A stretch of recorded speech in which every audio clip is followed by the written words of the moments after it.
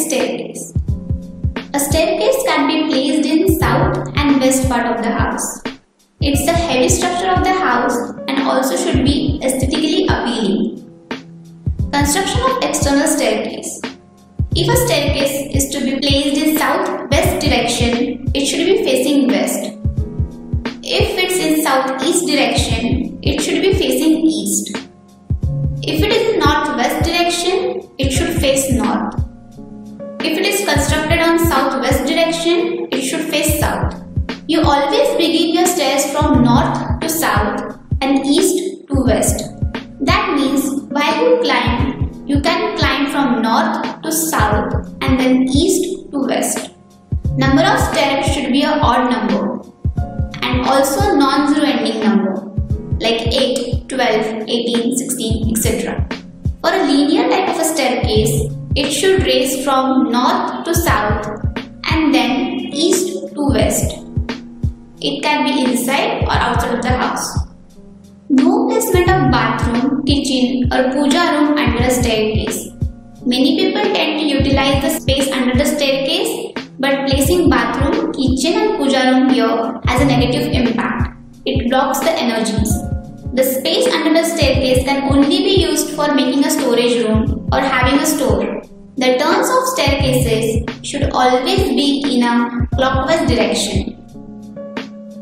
We should avoid placing circular staircases in our houses. So these are few rules or guidelines that you can use while creating or constructing staircases to make it Vastu compliant.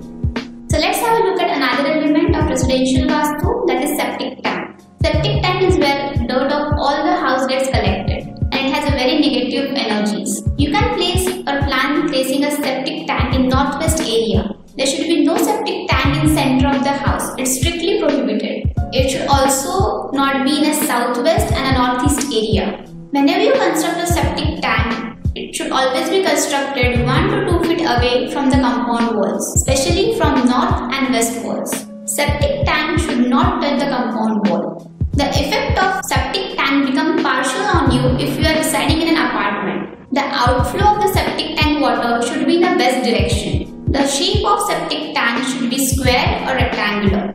Make sure whenever you plan or place a septic tank, it should always be below ground. These are the few rules or guidelines while placing septic tanks to make it Vastu compliant. Let's have a look at the last phase at residential Vastu, basements and parkings. Usually basements are not allowed as per Vastu norms, but somehow if you have to plan it, it should be according to Vastu norms. It can be planned in north and east area of the land. If you are planning to have a complete basement, that means it covers whole of the area of your land. The height of north and east area should be more than the south and west area. There should be no heavy electrical and metallic items in basements. Avoid placing or constructing basements under master bedrooms or in the northwest zone. Car parkings and servants' room can be on northwest or southeast. Provision to receive sunlight should be made, preferably on north and east zones. Color of basement should be light and subtle. You should have basements in a shape of a square or rectangular. If possible, entry for the basement should be given from east direction. There should be no staircase in northeast corner of the cellar. There should be no stairs in northeast corner of basements. Now, let's take a look at guidelines for parking. If you have an east facing house, you can plan a parking in southeast zone or southeast direction. For a north facing house, you can have it on a northwest zone. For a west facing house, it should be on a northwest direction. For a south facing house, it can be made on southeast direction. You should avoid making or placing of parking over any paved, sump or borewell. If there is to be a color to a parking space, it should be light blue, grey or light green. The slope of parking place should be always to north and east zone.